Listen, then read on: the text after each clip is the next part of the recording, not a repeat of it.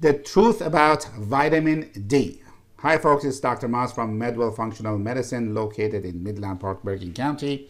The purpose of this video is to explain to you about vitamin D, a few facts about vitamin D that you should be aware of. I just finished with a patient, a typical patient. They went to their doctor, vitamin D was low, they gave him an injection of vitamin D, followed up by prescription vitamin D. I need you to understand something. Prescription vitamin D, it does not mean it's better than natural vitamin D. It means that a pharmaceutical company has altered the vitamin D or mixed vitamin D with some synthetic material and are able to sell it as vitamin D with big D letters. And people think pharmaceutical grade or prescription grade is better, but it's really not. It's actually worse. We have had many cases. I don't want to go talk about the Lavazza with the fish oil, on and on and on, that came out, and they have a lot of side effects. So the best source of vitamin D is D3, obviously, and it's best to take a good source of vitamin D as a natural supplement.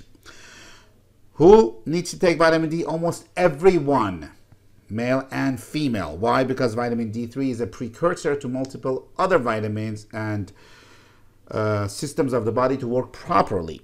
So this specific patient had a vitamin D below 20. The normal or lab range is between 30 to 100. It's a big gap. No good. So in other words, if you're 31 versus 99, you're considered normal for your age. The functional ranges are a lot more narrower. What I like to see patients is between 60 to 85. How you're going to get there is to take good vitamin D, like this Premier Research Lab D3 serum. That's what I give to my patients in conjunction with other supplements and vitamins. That's why they work. In fact, we've had patients who are struggling with vitamin D and even with injections, prescription drugs.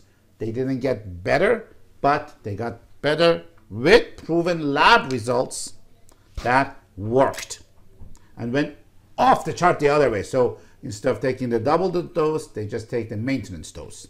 So I feel you should do the same under the direction of a doctor.